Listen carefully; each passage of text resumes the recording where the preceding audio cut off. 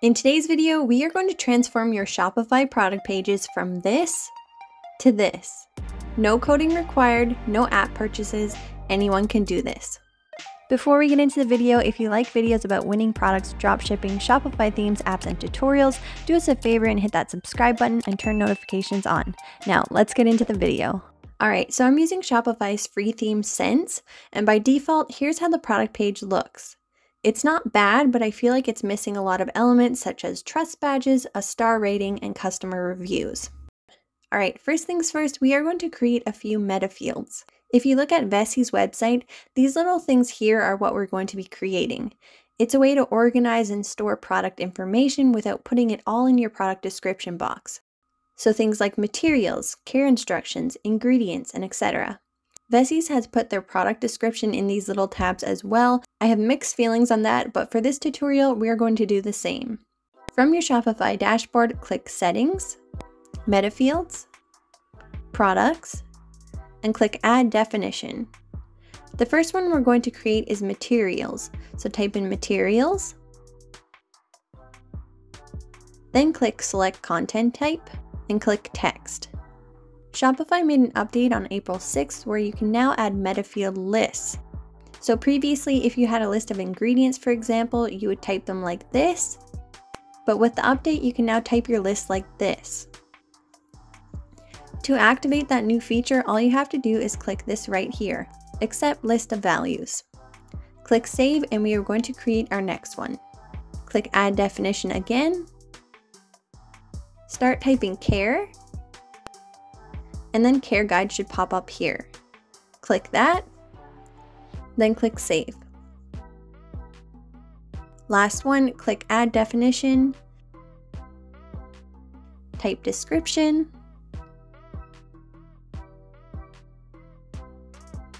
click Select Content Type, select Text, select Multi-Column Text,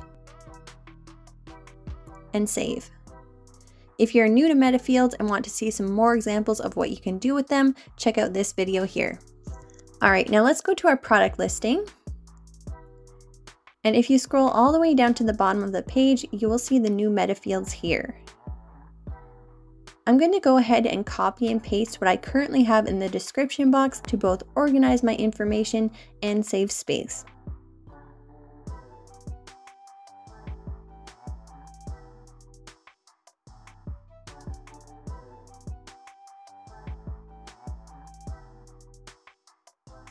The last one here is Materials, and you can see the list feature in action. All you need to do is click Add Item to add more lines, or you can click the minus here to delete any you don't need. Alright, let's save our work, and then we are going to add it into our product page. You'll see here if I view my product, all of the information I entered is nowhere to be seen. These tabs here are included by default with the Sense theme, but as you can see, they are empty. So click Customize on your theme, click on this drop-down menu here, click Products, Default Product.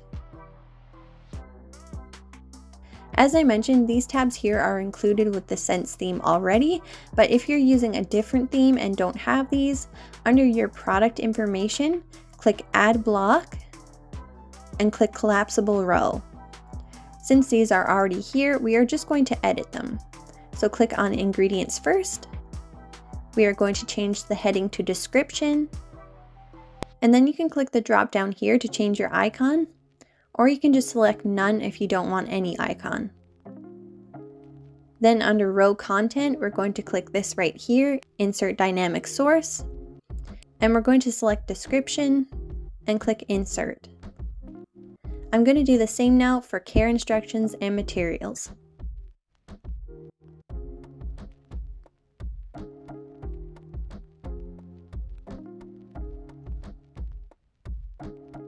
Alright, return policy is just an extra, so I'm going to go ahead and delete this block, then save your work.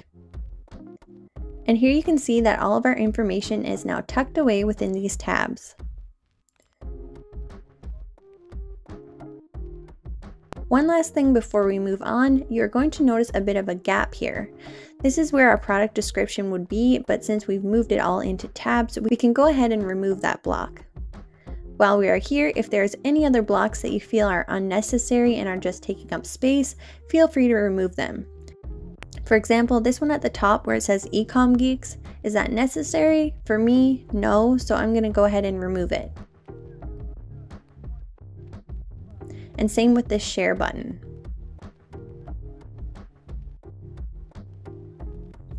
You might decide to keep these blocks, it's totally up to you, but as you can see, we've already condensed our information quite a bit and it's looking a lot more clean and organized, and it's also making more room for more essential pieces of information.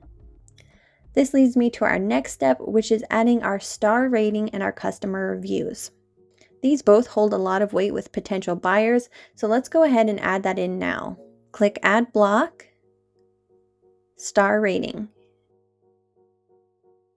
I'm going to drag this up right underneath my product title.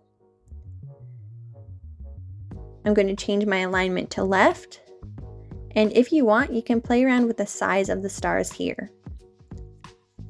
Next, we are going to add in reviews, so click Add Block, click Reviews, and I'm going to leave this one at the bottom here. If you don't see reviews as an option to add, you'll need to add the Product Reviews app by Shopify. The next thing we're going to do is add our trust badges. So save your work if you haven't already, and then exit out of here. Click Apps, customize your store, and search for Ultimate Trust Badges. Here's the one we want by Conversion Bear. It's 100% free, no trials or anything, you can just use it. Click Add App, Install App, and then you will be brought here. If you click Select Badges, you're going to see hundreds of payment providers to choose from.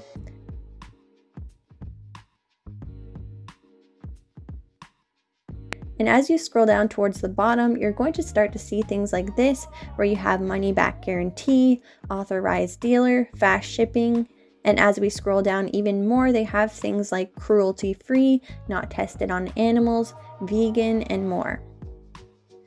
I'm going to select my badges in a minute, but really quickly I want to show you that you can change the appearance of these badges, which I highly recommend doing so that they all have the same appearance. You can select monochrome or have a card outline, whatever you like. You can also change your alignment and the size for both desktop and mobile. And then up here you can choose to erase the text or change it, and you can also change the alignment as well as the font if you want.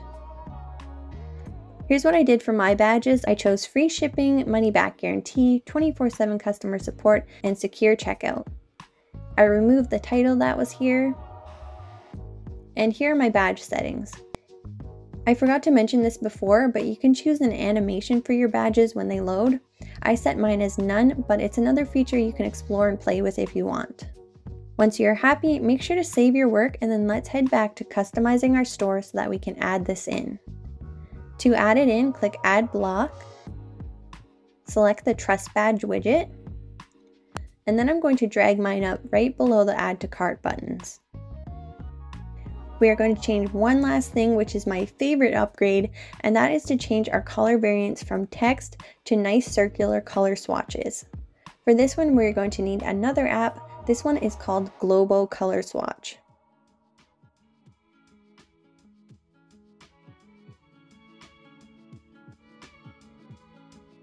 When you get here, you can select how you want the variations to display. For size, I'm going to leave it as button, but you could choose drop down or any of the other ones shown here. The important part here though is that for your color variation, you should select color or custom image swatch. When you're happy, click Next Steps. Here is where we can choose the template we want for our product pages. You can click through these and select whichever one you like best.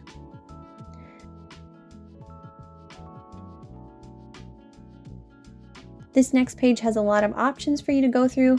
I personally didn't adjust anything here, but it's there if you want to. Our final step is to select which theme we want to install this on. Once you've selected your theme, click Install.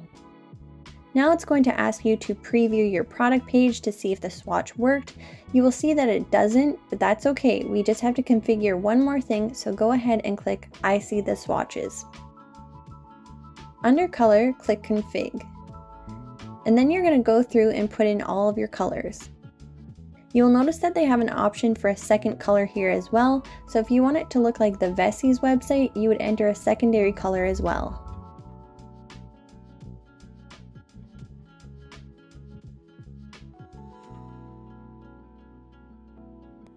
Click Save.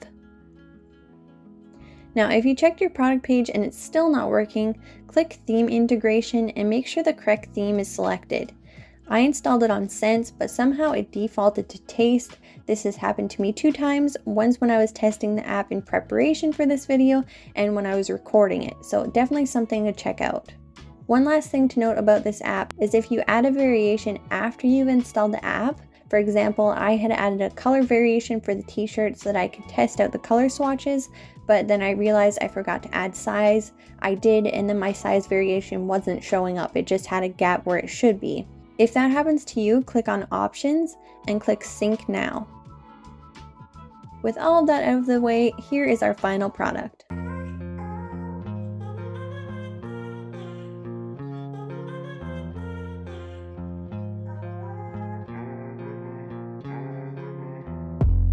I'll have all of the apps I use linked in the description box, and if you have a request for something else you'd like to add to your product pages, let me know in the comments below. If you like this video, do me a favor and give it a thumbs up or leave me a comment down below, and if you haven't already, make sure to subscribe. We post a lot of time-sensitive content such as winning products on this channel, so make sure you have notifications turned on so that you can be one of the first to market when we post those videos.